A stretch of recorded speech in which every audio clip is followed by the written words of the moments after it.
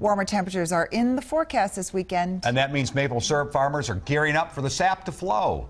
Summer Skogan Sugarbush is a family-owned and operated maple syrup farm in Minnetrista. Molly Rosenblatt paid a visit today and shows us how the sap gets from the tree to your home. Miles and miles of lines across this 17-acre property are waiting for that sap to start flowing. Don Summers says it all began 25 years ago as a hobby with his son. We found some spiles in a shoebox, and my son and I built a little barrel stove, and we just like to, get out. Their hobby grew into a labor of love. 1,000 taps, seemingly endless lines that collect the sap to a large tank. That sap then gets pumped up to the sugar house where they process it. Summer Skogan Sugarbush has been all over the world. She was heading back to Paris, so she brought back some of our little 3-ounce bottles.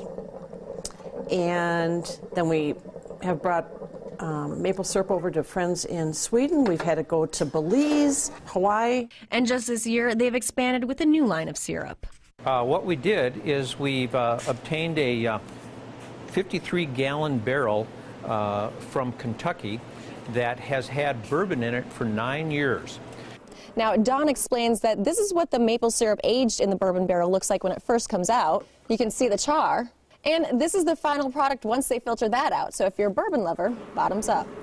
And Kentucky bourbon has to have American oak, and it has to be heavily charred on the inside. Another new adventure for their huge operation that began as a little hobby. And plus, I'm always optimistic about maple syrup. With highs in the 40s expected by the weekend, the Summers are looking forward to seeing sap flowing through these lines again. In Minnetrista, Molly Rosenblatt, WCCO 4 News. The sap starts flowing when it's above freezing during the day and below freezing at night. So you guys, I guess this is perfect season, right? This is a season, yeah.